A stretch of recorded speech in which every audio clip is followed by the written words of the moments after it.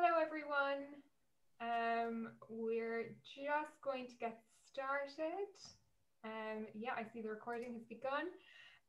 My name is Frances Madden. I'm based at the British Library, and thank you for coming to this session about the FREYA Knowledge Hub and training materials. So we're talking all about training materials for persistent identifiers, and I'm very happy to be joined today by my colleague in the project, Renee van Hork, and also we've invited Ursula Totschifra to give her view on these materials as well. So just before we get going properly, here is our agenda for today. And just so you're aware, as you have probably seen already, this session is being recorded. You have you can unmute your microphone during the questions and answer session, or if you have a question to ask, we'd encourage you to use the chat as well for any comments or questions. But otherwise, as I said, we're talking about training materials for persistent identifiers, and with that, I will hand over to Renee who will give an introduction and an overview. So over to you, Renee. Thanks. Thanks, Frances. I suppose you can hear me. Can somebody confirm? Yes. Okay. So thanks again, friends, I'll start with a short introduction. So and the first part, what we do is an introduction and overview of PIT training materials. My first slide contains a couple of questions that you can ask with respect to persistent identifiers. There is a lot to learn in the field of persistent identifiers. What is a PIT? How much does it cost? Where can I find training material? I hope that we elaborate on this today. What happens if the service stops operation? How to resolve a PIT to identity? What if the PIT entity is moved? Are PITs really persistent? A good question. What happens with the PIT if the related entity is deleted? How do I choose the optimal PIT for an identity? I think we also come with an answer to that. What happens if the PIT, if the entity has a new version? What is a PIT graph? I think we already covered that in other sessions in this conference. Where can I find metadata of the entity that has a PIT? And then how can I connect entities by means of the PIT persistent identifier? How can I be sure that the PIT will be resolvable in the long run? And what is the benefit of using PITs? And the last question here is, what have PITs to do with fair data? When you see these, it's about 18 questions. I think in the audience there will people come up with more questions. So there is a lot to be asked and to learn in the field of persistent identifiers. And in this session, we try to give an overview of some learning materials that are available to at least answer some of these questions, but not all. I don't have the, I don't think that is possible. But to the next slide, before we cover material that is provided by the FREYA project that I assume that all of you are familiar with what the FREYA project is, and I will provide some insight in what material is created by FREYA. But we start with other material, and that is, so I will come back to that in the next presentation. So when I talk about what FREYA project provided with training, and also Frances will cover that. But first, I also would like to point you to some other examples that is not FREYA created training materials. So next slide, please, Frances. So here you see example one. This is a Dutch initiative, but and it's a persistent identifier guide with the URL is on the slide below, where you can, as a user, have to answer a couple of questions. and you can then give it a weight. So whether you are strongly disagree or strongly agree and everything between it. And depending on the answers you give, the guide will then advise you to use a specific position identifier. And I think this is a very good guide to for you to help you to decide which position identifier to use. There are a couple of themes covered, and in this slide you only see one small part of it. So what's the type of, what's the entity you would like to resolve? In this case, is written publications as books, etc., or are it physical objects, or are it and position 8 has to do with objects without metadata, and there are much more questions. So I think this is a very good training material for position identifiers. The position identifier guide created by the Dutch Digital Heritage Network. The next example is from the other side of the world, from Australia. It's from the Australian National Data Service. And it's they also give it the name a guide, and where there are it's more a frequently asked question approach. So they have basic information. They start, what is a position identifier, why do you need it, and then you can read the guide and be informed on specific issues in relation to position identifiers. And on the right, you see a nice graphic of how, in this case, a DOI helps you to build a culture of data citation. What the place of the DOI is in the publication landscape. So these two examples I would like to give you as an introduction of and as an example of material that's around there. And these two things are very, they represent that material that is available. And I think now we focus more on the training material created by FREYA. So we now zoom in. And so Francis, you will cover this, huh? Yeah. Yeah, thanks, Renee. So I am going to talk about one of the major training materials that were, set of training materials, I suppose, that were created within the FREYA project, which is the FREYA Knowledge Hub. So I just thought I'd show a picture of, I suppose, what might be a kind of traditional perception of what a knowledge hub might be, maybe a bit old-fashioned. Library. I work at the British Library, so this is kind of this isn't what the British Library looks like, but it is that kind of idea of some place that might be considered inaccessible in some respects, and that is not really what we wanted to do. But to give you a bit of background to the Knowledge Hub, it was created originally within the Thor project, which was the predecessor project to FREYA, which again was looking at expanding the persistent identifier infrastructure.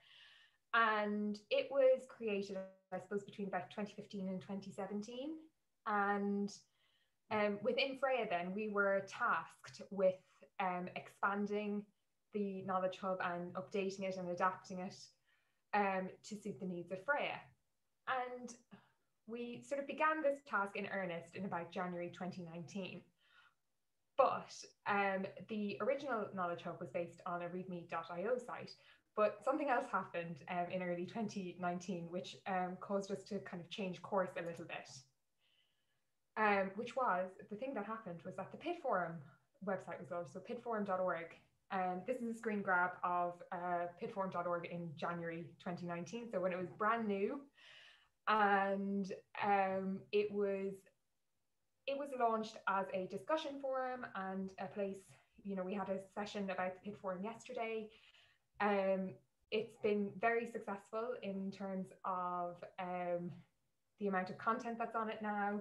And we decided that the Knowledge Hub would probably best find its home on pidforum.org. And the reasons for this were that we wanted to be able to locate all the information in one place. You know, we didn't want to sort of have two places within the one project where you go to find information. And also the PID forum was new at this time. So, you know, this seemed like a really good reason to direct people to the PID forum site as well. So we decided to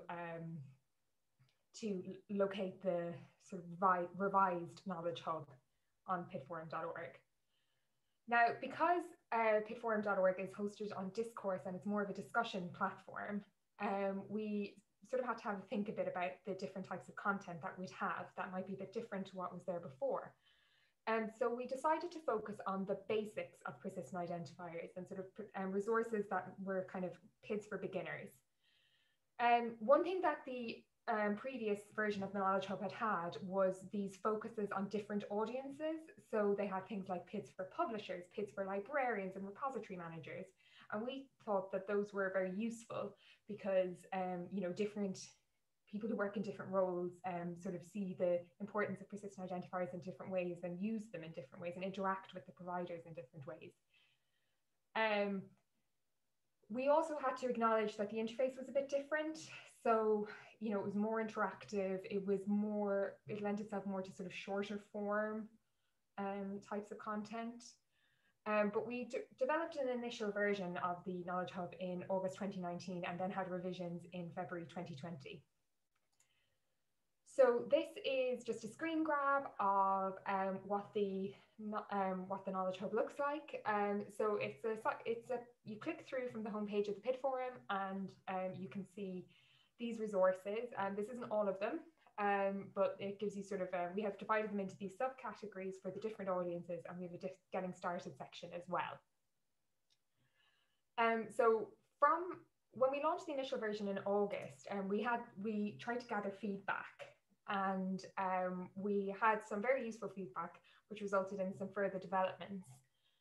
And one of our FREYA ambassadors provided feedback, but also we had a session on the PID forum at Pidapalooza in January this year, and from that we had some really good ideas, such as including a page called Why Use Persistent Identifiers, because it became clear that there was quite a lot of appetite for some more information about how to articulate the value of persistent identifiers,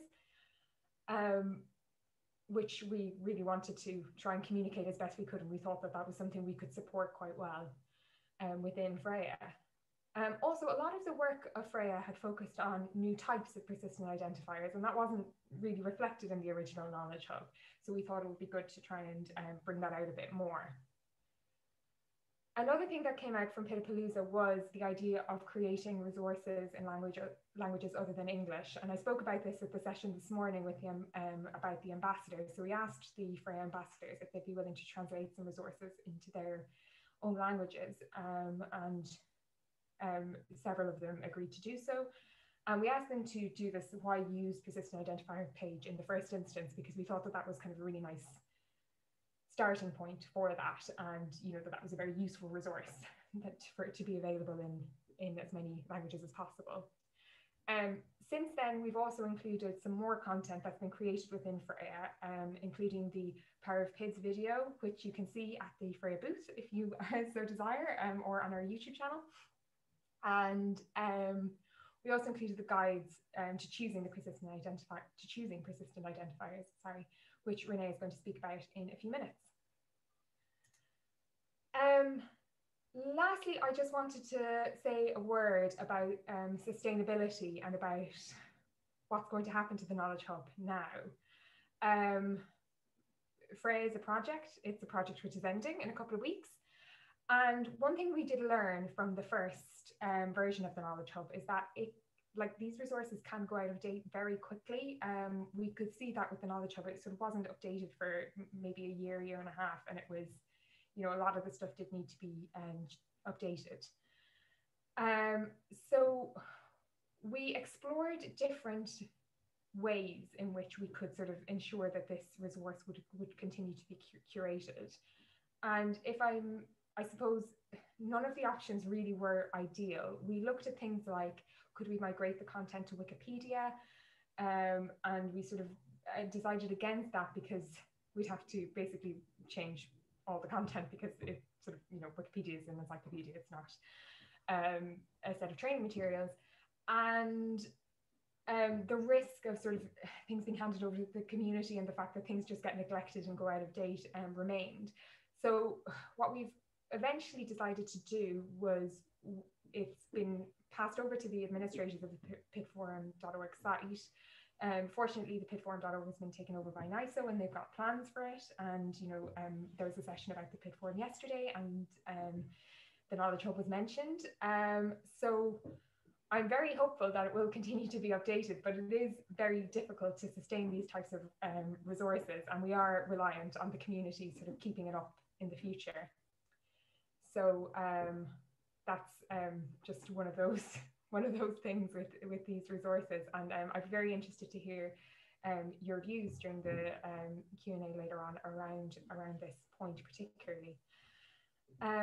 So that was all I had to say about the Knowledge Hub, and I'm going to hand back again to Renee now to speak about the guides. Yes, thanks, Francis. Here I am again.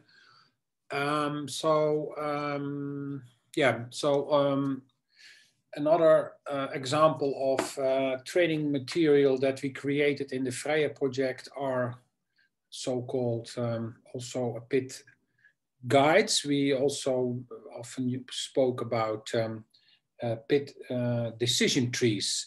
So maybe the next slide, Francis. Yeah, so a decision tree, you could think, as there are several alternatives for choosing PITs, it's quite obvious to think that there is a kind of tree that with yes/no questions that leads you the right way from starting at the object to the most suitable identifier. That was the initial idea. And we also, and I will show you what we did, we also succeeded to a certain extent, but it turned out to be sometimes more difficult because some choices are not always very binary. I will come back to that later. So it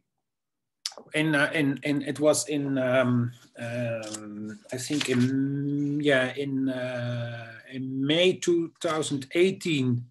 Yeah, May 2018, there was a FREYA report published, report deliverable 3.1, and it's named Survey of PIT Services Landscape.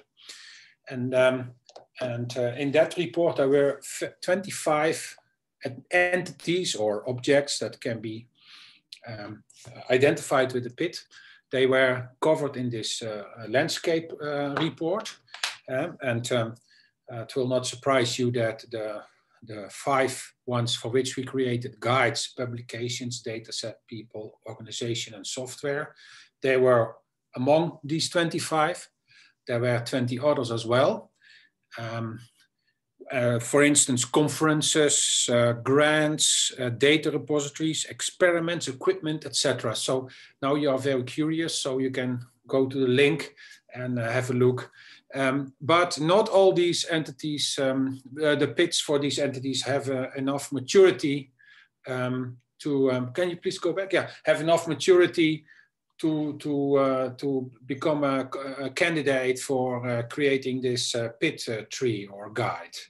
So we ended, after this evaluation, of the 25 entities, we think that the 5 entities, publications, dataset, people, organizations, they are more or less mature and suitable for creating this decision tree.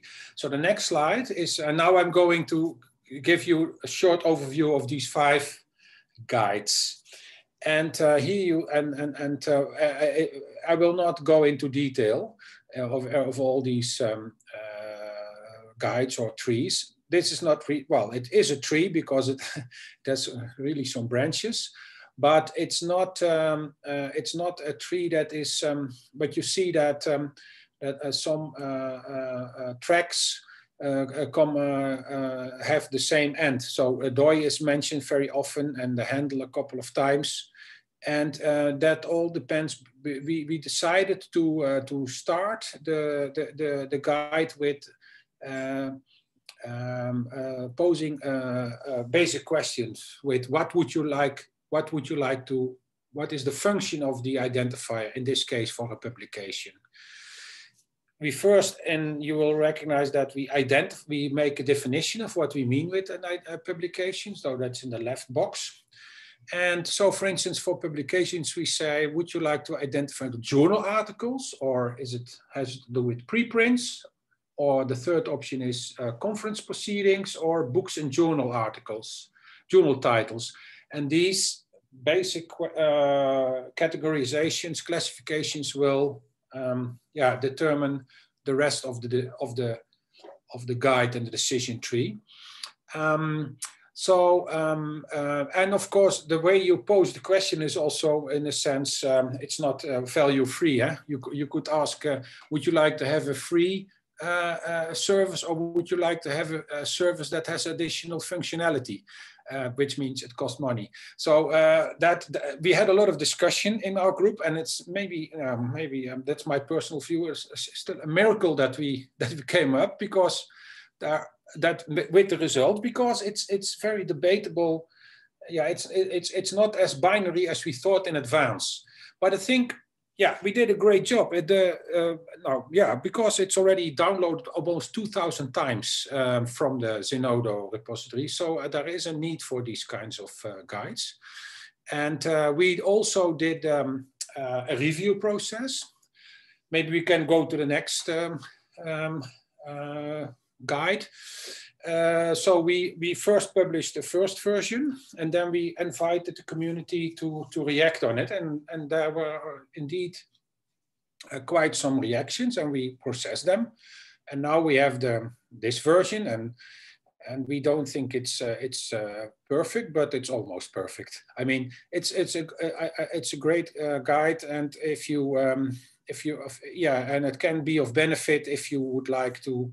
If you would like to have more information on how to use an identifier. For instance, for data sets, we make a distinction between would you like to refer and cite data sets, or would you like to identify data sets within internal system?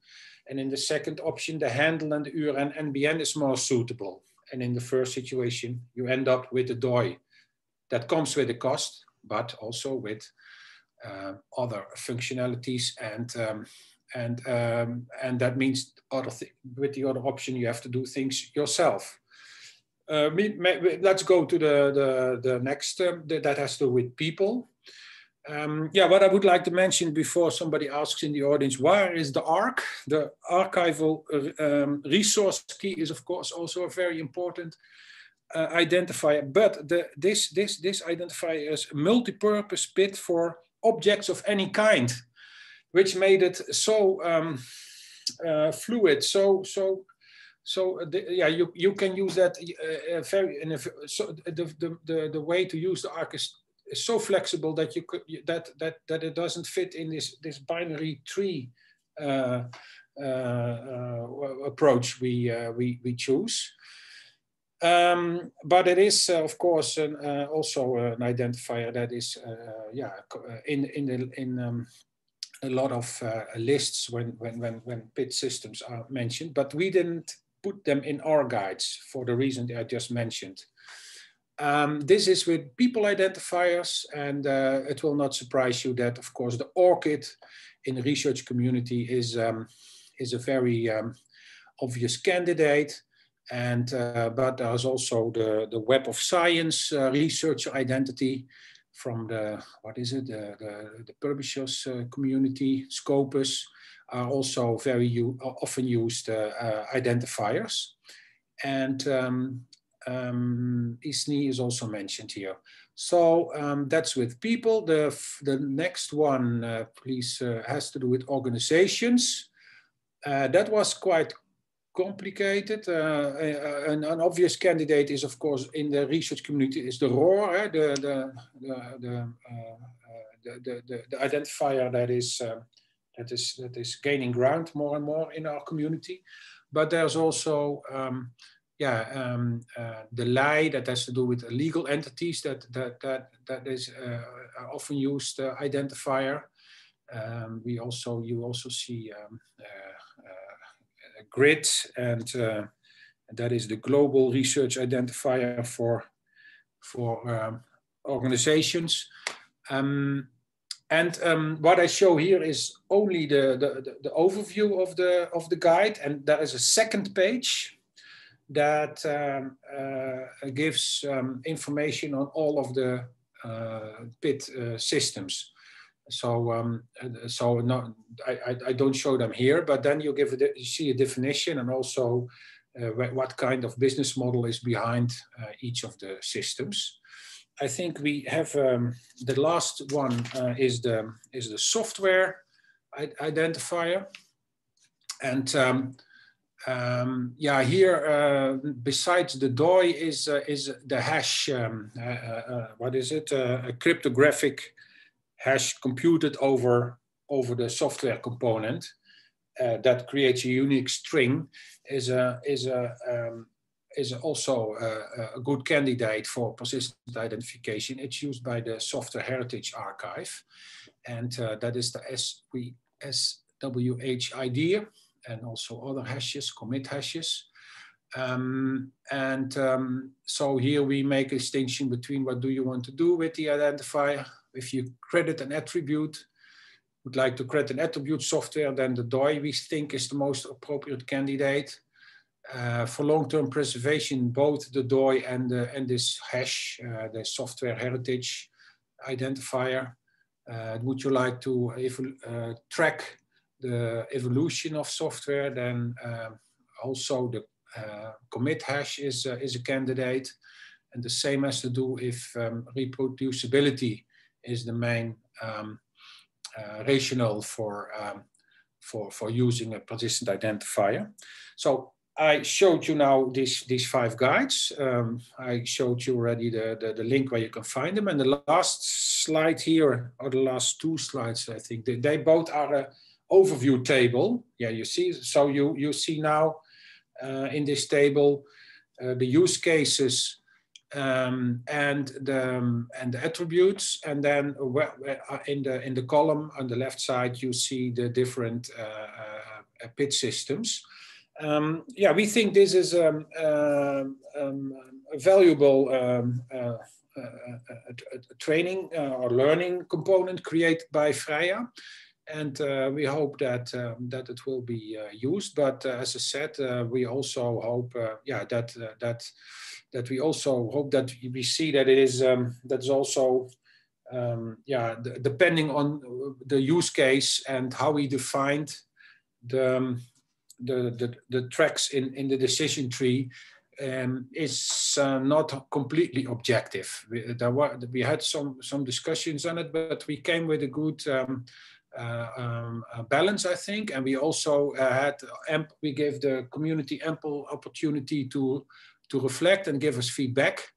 And again, the fact that it is already used almost 2,000 times, or I mean downloaded, is an indication we did the right thing here. But well, I'm more interested in, of course, if the audience agrees with that. And that's what I would like to say in this session on what FREYA has produced. In this case, the software, the PIT guides. Yeah, thank you. Back to you, Francis. Yeah. So yeah, we had a question there about the validation and overview of PIDs there too, which I think is very interesting and just shows that there are so many different types of persistent identifiers. And I would refer anyone to D3.1, which Renee mentioned at the start of this talk for that, because there is a lot more than we were able to cover within those guides. So I'm just going to speak now for a few minutes about training events and event materials. which is another output of FREYA, which we hope will be useful to users. I suppose this is a marketplace of tools session, so we wanted to provide as much information of things that people can take away and utilize within their own work, and potentially if you're involved in giving any training or anything as well. So why am I talking about event materials, particularly at an event as well?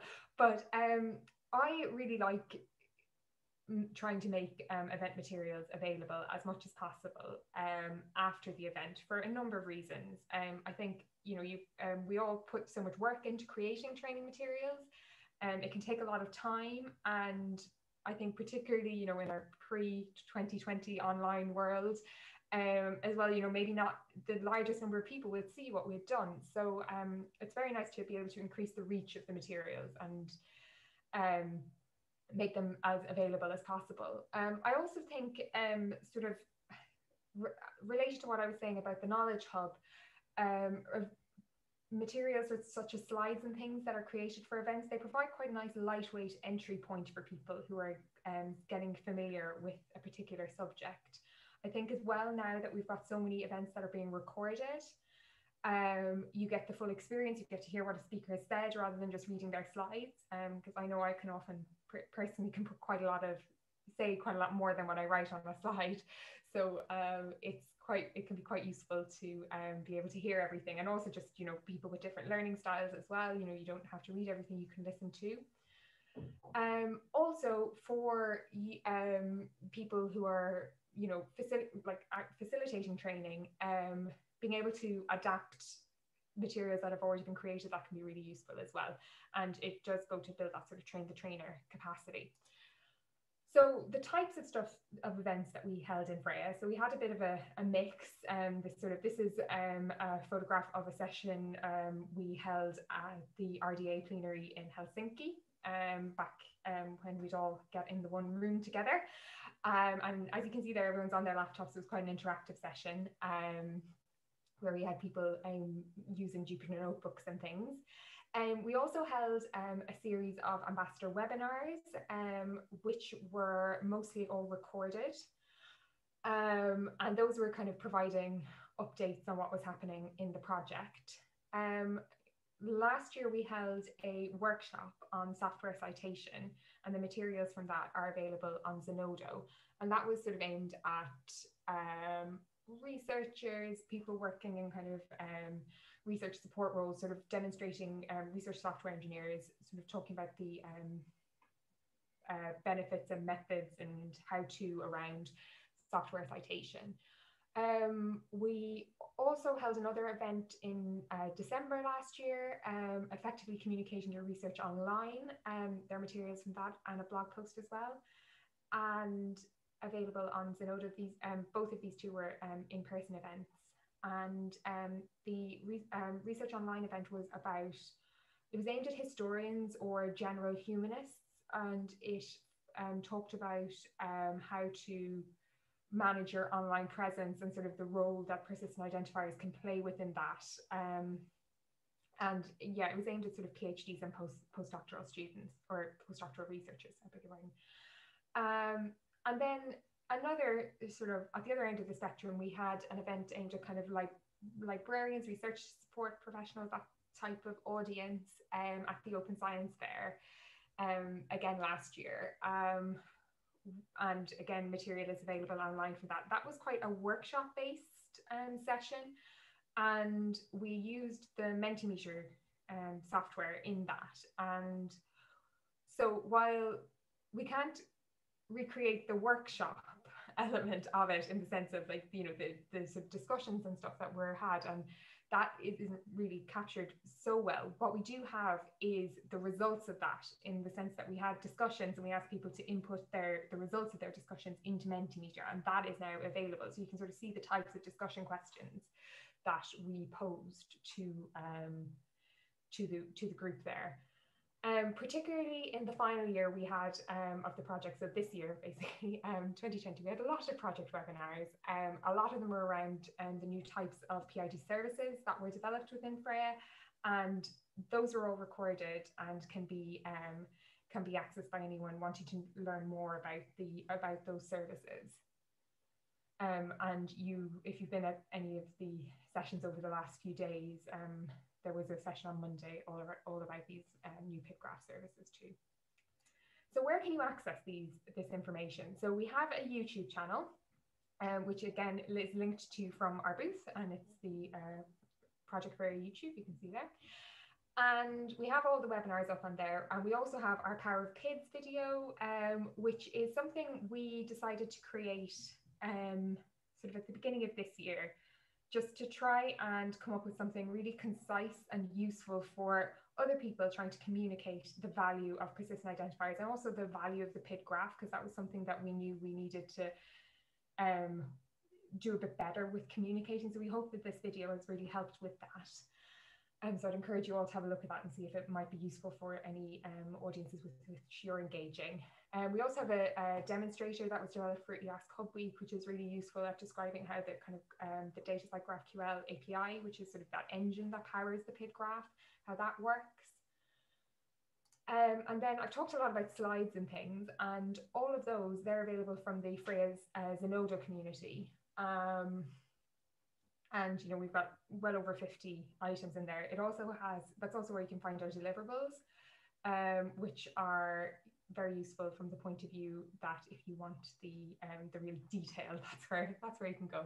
The other thing to say as well is that they're all downloadable. They've got a Creative Commons license, so you can adapt them and stuff as well. And also, if you need to, I think all of the webinar recordings are also available there for download, rather than streaming, if that's what you need.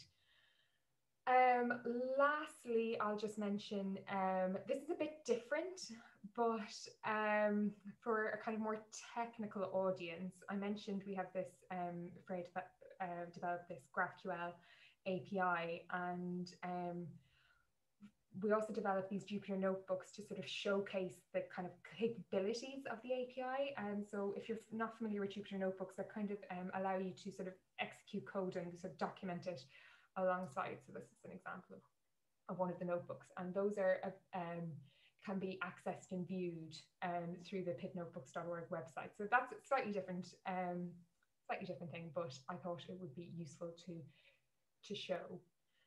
So that was all I had to say.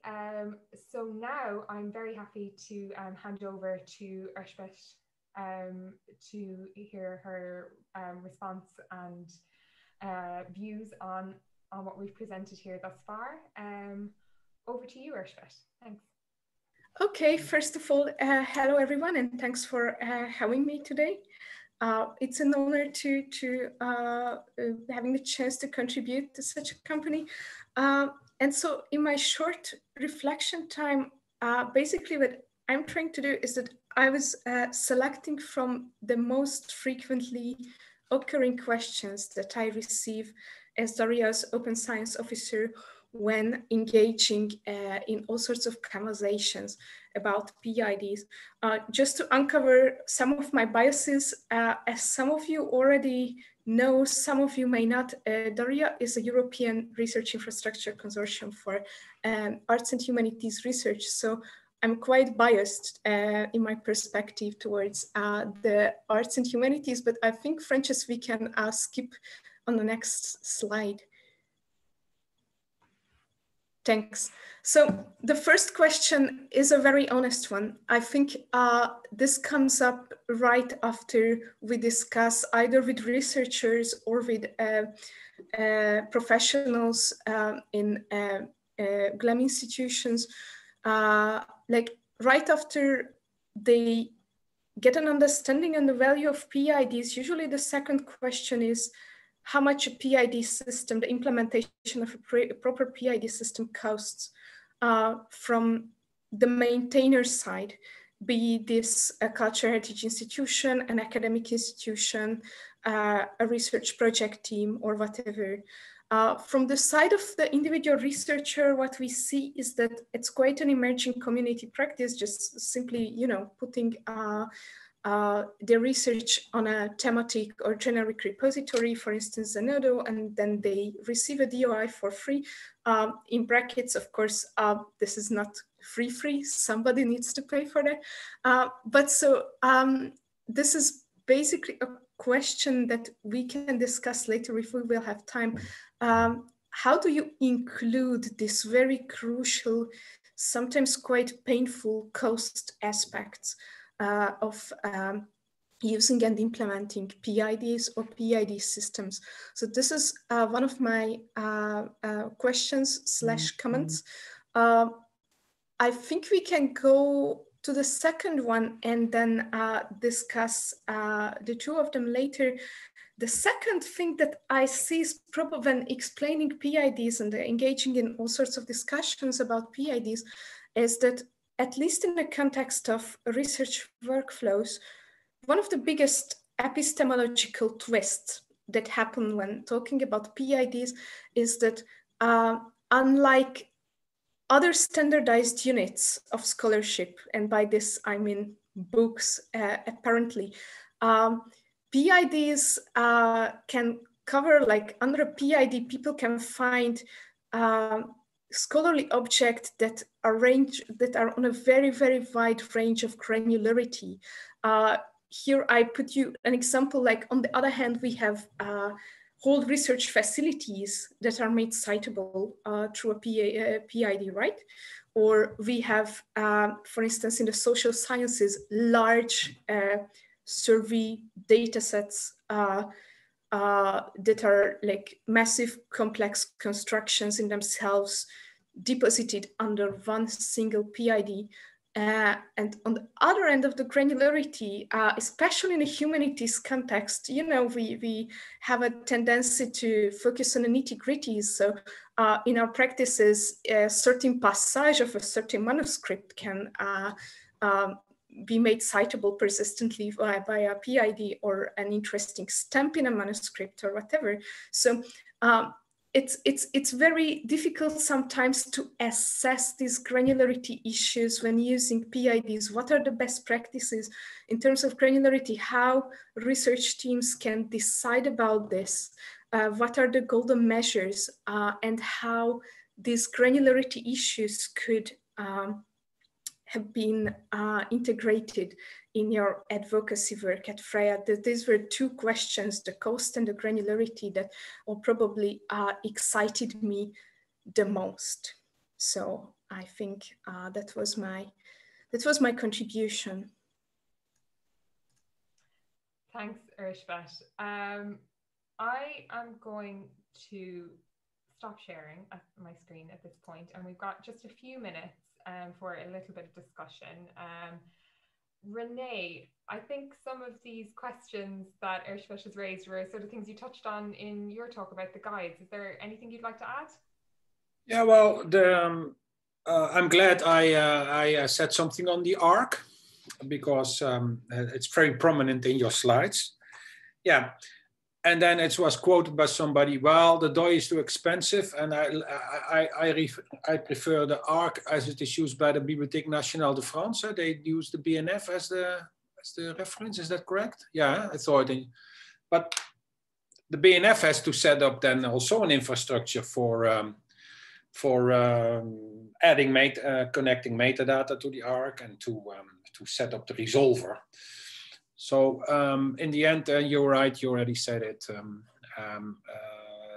bits are not for free. So yeah, whether you choose an existing service or set it up yourself is also a policy discussion. And yeah, we had a lot of discussion on that and when we created the guide. And yeah, Francis was really good in finding the right compromise, and so we kept on track, because you can get lost in these discussions. So yeah,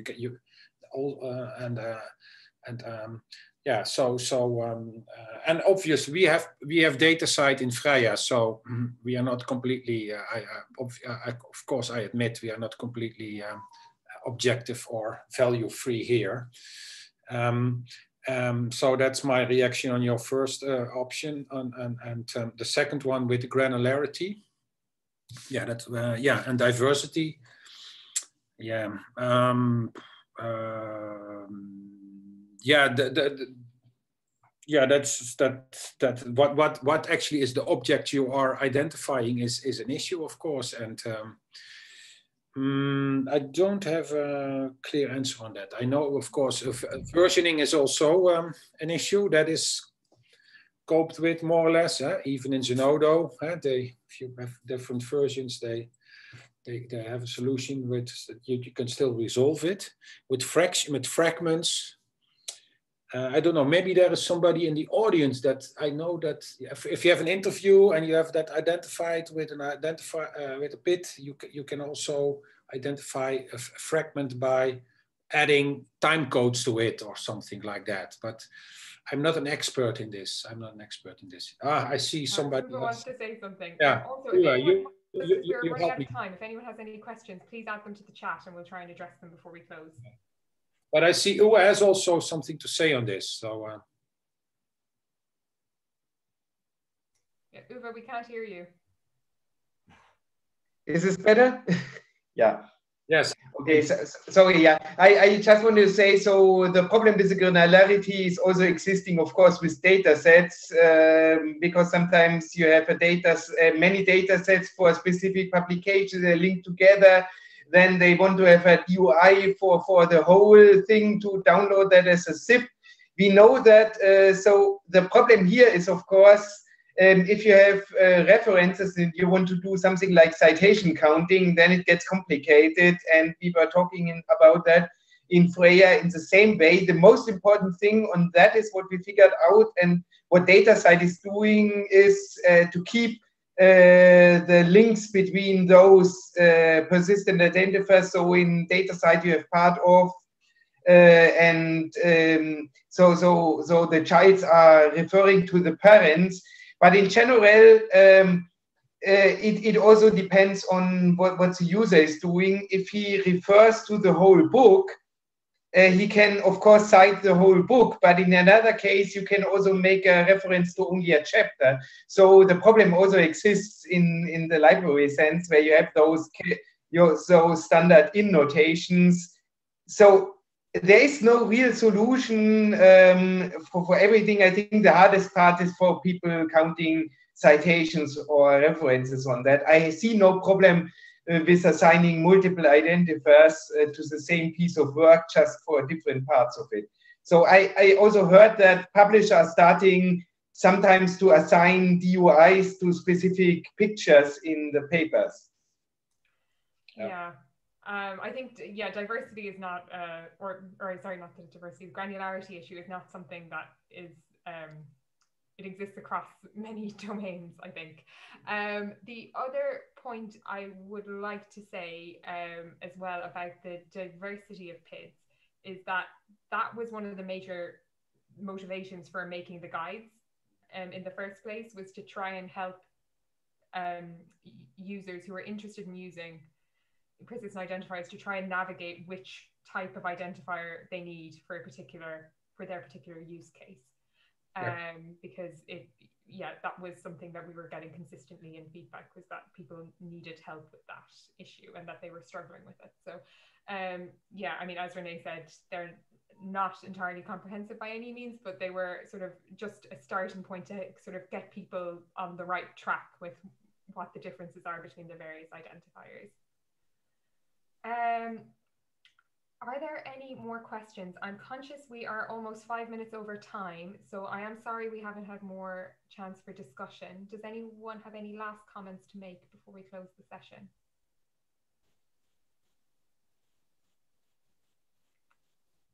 I'm going to take that silence as a no in that case. But I would like to thank everyone for coming. It's nice to see so many people, most of you have stayed around, even though we're over time. And thank you to Renee and Ershfit. And I will close the session now. Thank you very much. Bye-bye. Bye. Bye. Thanks, everybody. I will end the session and that will also stop the recording. Thanks, everybody. It was a really great session. Thanks. Bye-bye. Much appreciated.